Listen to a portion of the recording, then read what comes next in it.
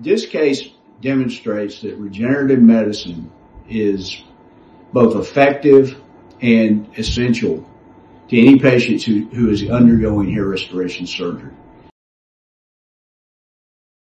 In fact, if you have hair restoration surgery and you are not participating in some form of regenerative medicine, you are doing yourself a disservice.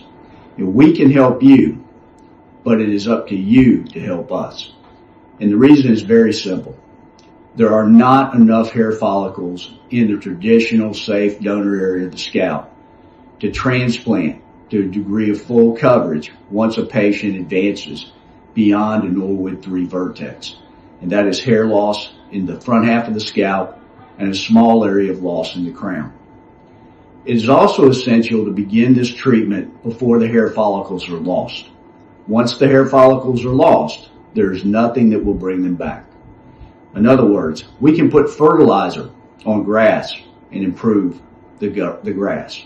But we can put all the fertilizer we want on concrete and we're not going to grow new grass. For this reason, very important that you begin regenerative medicine as early in the hair loss process as possible.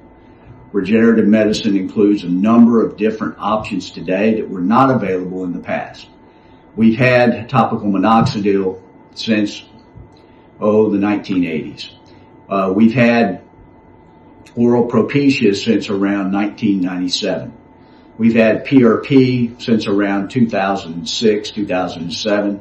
The first reported cases of it being a benefit in the literature were around 2005 for hair. We have had lice platelets since about 2016.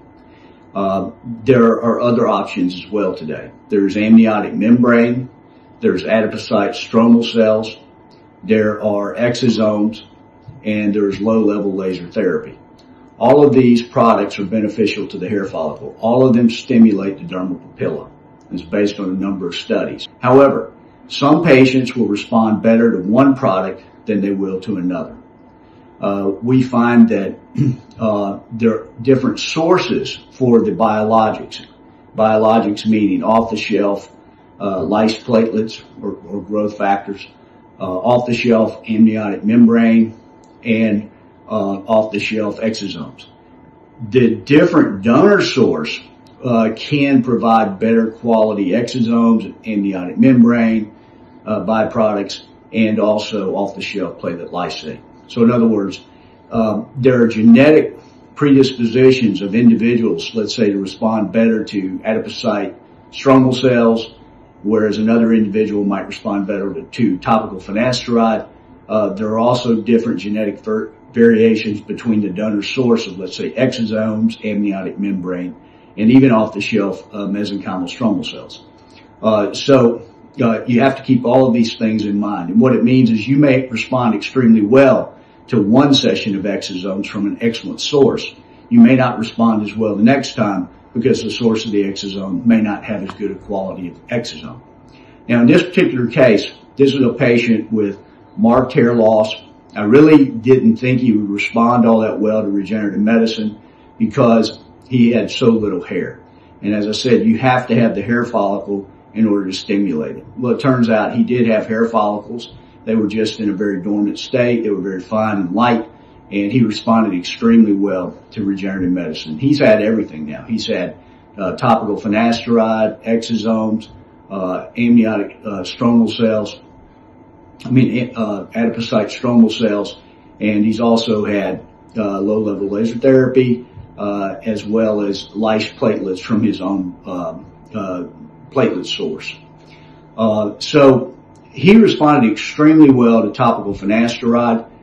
This is one of the better things that he's responded to. The question remains whether the shotgun approach, where we treat the patient with everything, meaning adipocyte stromal cells from the patient's own adipose tissue, exosomes from a biologic source, amniotic membrane, and the patient's platelet lysate, along with topical finasteride, and low-level laser therapy, and even microneedling to get the best response. Will the shotgun therapy be superior to any individual?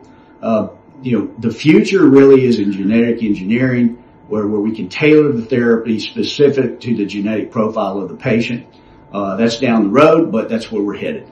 But this is an outstanding response in a patient who I otherwise would not have considered transplanting, and he responded so well that we were able to go ahead and actually add some grafts in. And it's very important to recognize that his 6-month result was good, his 10-month result was outstanding, but he continued to get better even out 15 months and beyond.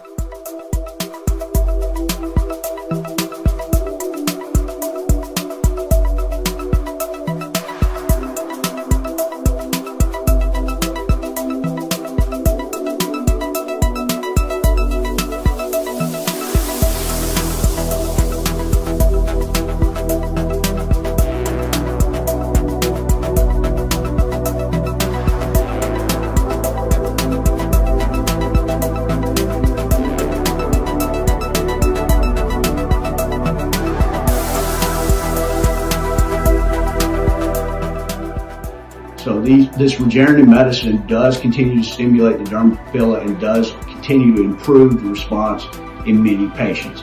It's certainly possible that some patients may not respond to any form of regenerative medicine. There are no guarantees in medicine, but you have to start looking at doing something if you wish to preserve your hair, because hair loss is progressive throughout the lifetime of the patient.